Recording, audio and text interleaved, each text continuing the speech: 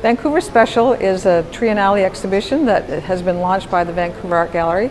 So it's an opportunity for us to assess the local art scene, which is a very rich and dynamic one every 3 years. And in this iteration that is called Ambivalent Pleasures, myself and Jesse McKee, we are the co-curators, and there are 40 artists in this exhibition.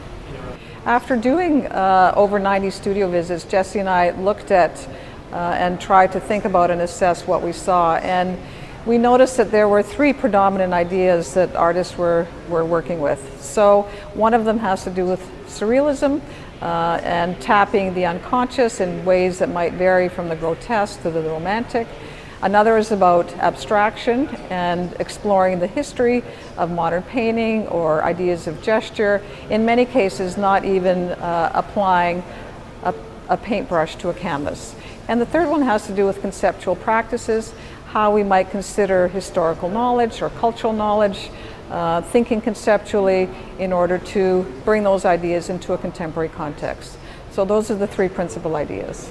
I think this exhibition makes a very clear case that Vancouver continues, after many, many generations, to have a very thriving and dynamic art scene where artists are living here, at least touching down here, and starting to exhibit internationally, and certainly participating in the very rich international dialogue in very considerable and important and dynamic ways.